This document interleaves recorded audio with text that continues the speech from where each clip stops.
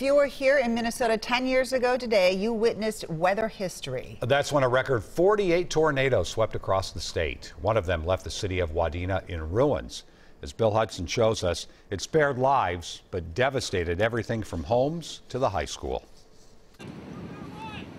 It took place over a span of 6 hours this day a decade ago when 48 tornadoes swept through 22 Minnesota counties, stretching from Argyle in the northwest to Albert Lea near the Iowa border. Everybody was activated, and whether you were a spotter or a chaser, you were probably out watching the sky that day.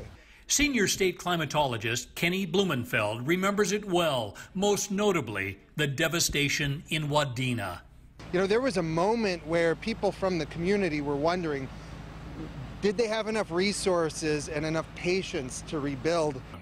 The city of 4,000 people was ground zero for a powerful EF4, raking across neighborhoods, businesses, and the local high school. My first thought was, are we going to get out of here? Joyce Boyne was inside the school and recalls the utter devastation. As he pulled the door shut to the classroom, that whole south side of the building was taken by the tornado.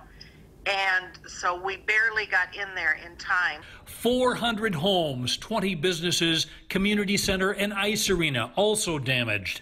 While tornadoes elsewhere in the state claimed 3 lives, Wadena was spared a human toll. We did fare well, and that's about as good an outcome as you can hope for when you have that kind of destruction. A day of weather violence like none other, before or since. And for those who witnessed it, they hope never to see again. Bill Hudson, WCCO 4 News. The Wadena tornado injured 34 people. 3 of the 48 of the tornadoes that day were fatal. They took a life in Polk, Ottertail, and Freeborn counties.